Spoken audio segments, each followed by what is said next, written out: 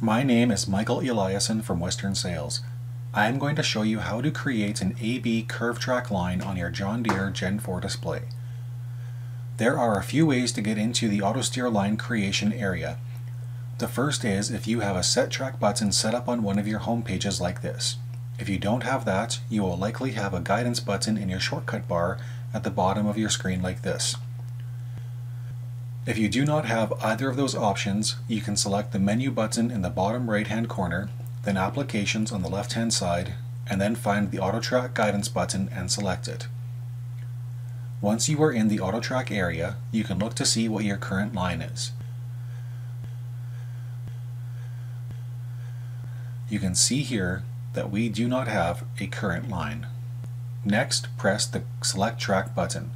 You can see that we do not currently have any tracks created, so we need to select our new track button on the bottom left hand side. You will see that we have a variety of guidance methods. For the AB Curve, we will need to select Curvetrac and then AB Curve.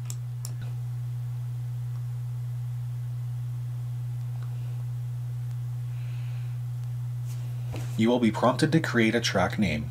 You can use whatever name you like. I like to use names that describe what the line is or where it is used. Once your name is typed in, select OK and then verify that you have the correct field name for the guidance track to be in.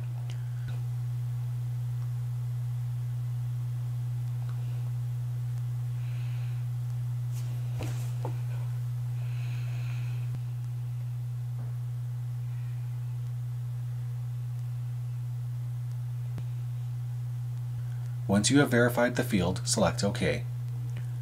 To create your line, your machine must be positioned where you want the line to start.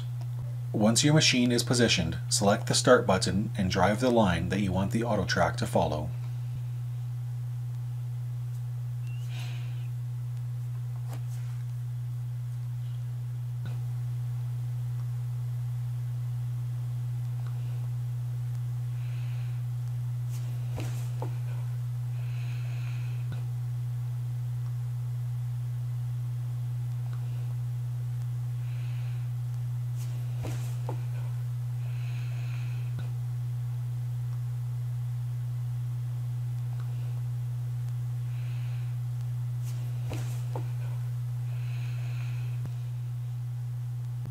Once you come to the end of where you want the AB curve line to be, select the Done button, and the display will then create the rest of the lines going through the field for you.